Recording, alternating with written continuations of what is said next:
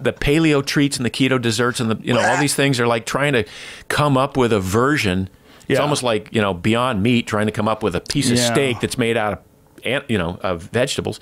Yes and no. Nobody is framing mock meats as healthy. They're doing so that animals don't have to suffer and that we can start to unfuck the world. I'd say that's pretty noble, wouldn't you? I think there's real promise in these meats that are made in a laboratory in terms of their cloning meat. And I've seen some of these really strange looking 3D printed steaks, but it's actual animal tissue. Well, yeah, if you want all the animal fats, heterocyclic amines and hemine, etc. that fuel cancer and heart disease, have at it. These meat substitutes that are made with seed oils. Yeah. Just horrible. Again, nobody's claiming that they're healthy. To be fair though, I would eat vegetable oils over animal fats any day of the week. They don't raise serum cholesterol, which animal fats very definitely do, be they factory farmed, free range organic or hunted. Not only that, but there are meat alternatives with little to no added oil. I make seitan with 0 oil and it's delicious. And this is not bacon, it's pretty darn close in texture and taste to the class 1 carcinogen and it's mimicking, and it has 1.5 grams of fat in the whole pack. There was a study where they fed rats these things and they had horrible... Rats eat each other, they eat everything. Yeah. They eat garbage. Yeah. They're fine. Yeah. They eat those fake burgers and they were sick as... I know. You don't know.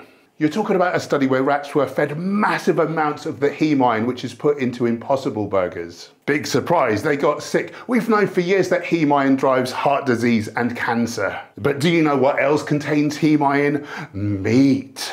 You're citing a study which proves that meat is very, very unhealthy.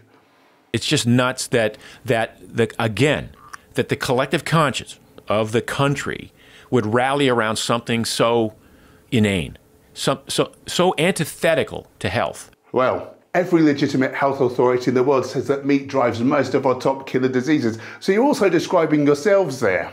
In the name of saving the climate or saving the animal. Of course. Who wants to consider others, including their own children?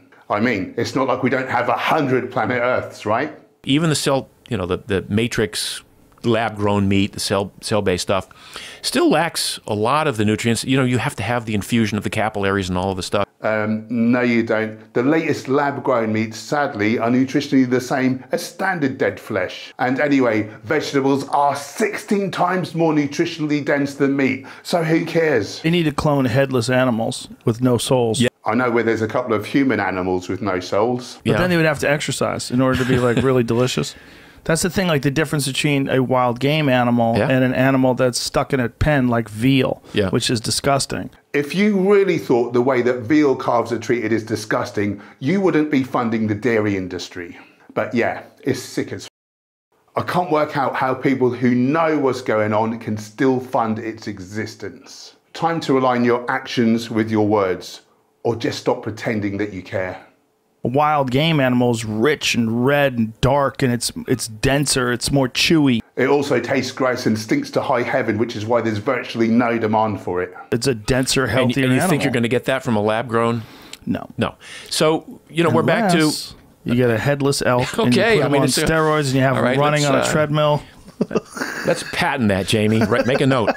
I'm glad that you two can find animal abuse so hilarious. I think, regenerative agriculture is the way we need to go to feed the world. No, that whole argument is based on one flawed industry-funded study. They failed to track all the factors and therefore didn't track carbon emissions properly. More recently, a non-industry funded study came out highlighting where they went wrong. No, regenerative agriculture is a complete fairy tale. And however you do it, animal agriculture uses up far too much land and water. If everyone went plant-based, we could solve so many of the world's problems in just one go. It's ridiculous. The people that are skeptical, though, don't think that we could do it at a scale that's necessary to provide as many people with meat as eat meat in this country. The scale in which we're consuming meat in this country because of fast food requires factory farming to keep up with it.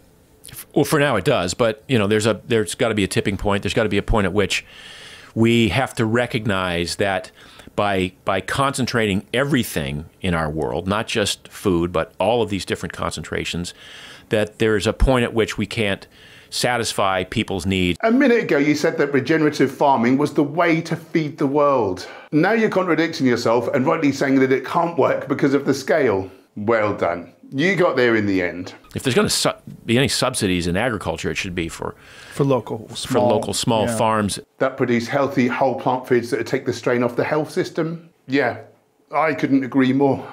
One of the big arguments against everyone eating vegetables is monocrop agriculture. Yeah? Well, who's the biggest consumer of these crops? A few million vegans?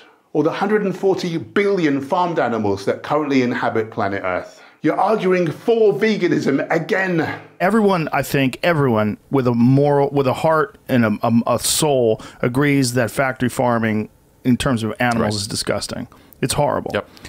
But I don't think they understand the horrors of monocrop agriculture and how bad it is. Oh, I know exactly how bad it is. According to the actual data, per 1 million calories of grain, an average of 1.5 animals lose their lives. Again though, what you fail to realise is that monocropping mostly feeds farmed animals anyway. If you really cared about incidental crop deaths, you would be vegan. So then they have to add a bunch of nitrogen to the soil. So what? And they estimate that we have, like, the United States farmlands have, I believe, 60 more seasons. I heard 50, but yeah. Oh yeah? Who made those numbers up? The animal agriculture industry? This is the argument they always use. We need these monocrop agriculture things to feed animals. Well, no, we don't. No. What you need is natural grasslands. Yeah, I've heard that one before too. Trouble is, it would require 3.5 planet Earth's worth of grasslands. So you didn't really think that one through now, did you? Nature always has the best answer. Yep, she sure does. So eat her whole plant foods and leave animals alone, you silly lot. Now click this.